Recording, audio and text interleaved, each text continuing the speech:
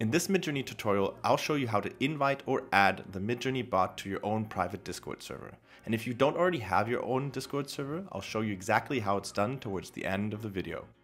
Hi, it's Christian Heidorn from Tokenized AI, where I show you how to navigate the exciting new world of AI software. If you see value in this video, make sure you give it a thumbs up. It really makes a huge difference.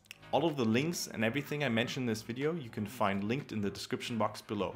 And while you're there, make sure you smash that subscribe button.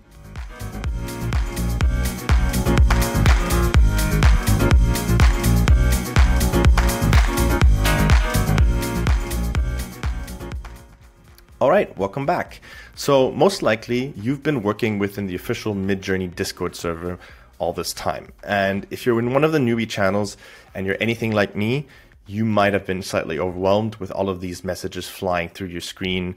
And not everybody's a fan of Discord overall. It's hard to keep track of what's going on, most importantly, your own images. And you can already see what's going on here. There's like blocks of text and images and everything. It just drives me nuts. Anyway, there's two ways to solve this. The easiest way to do this is to simply communicate with the Midjourney bot directly and just send all your commands through a DM, which you would do by right-clicking and sending a message to the Discord bot. And then you could just enter your commands right in here. However, the challenge with this is that it's restricted to members who are subscribers. So if you're on a paid plan, then you can use this feature. However, it's not available to the trial users.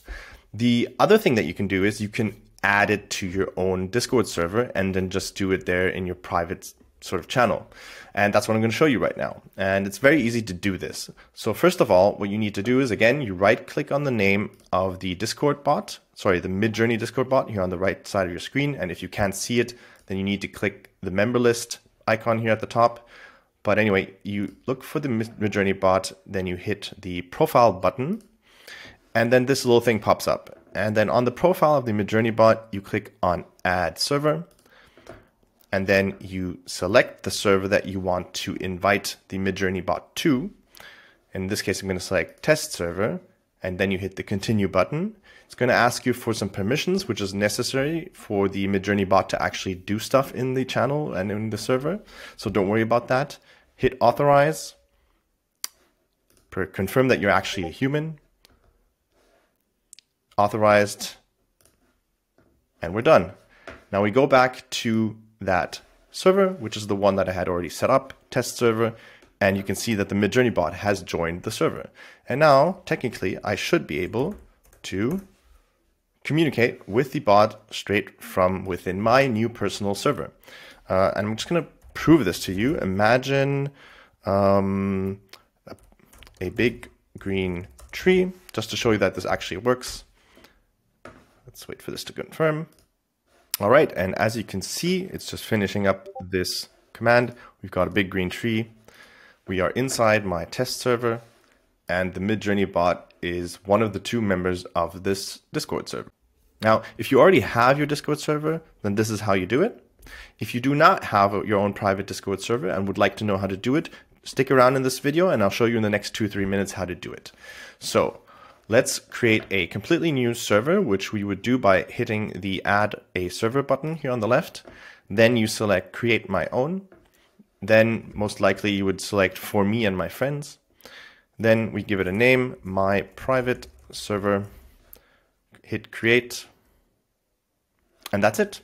Now you have your own private server, and the Midjourney bot is obviously not a member, but we could go back to the Midjourney Discord, right click Profile, Add to Server, select My Private Server, continue, authorize all the permissions, confirm that I'm a human, and that's it. And you can do this over and over again for all sorts of other Discord servers that you have control over. Now, there's one limitation to this. You can currently only do this with Discord servers that have up to 1,000 members. So if it's for your own little private Discord server, that will work. However, if you manage a huge community with hundreds of thousands or maybe just tens of thousands of users, unfortunately, you're not going to be able to do that.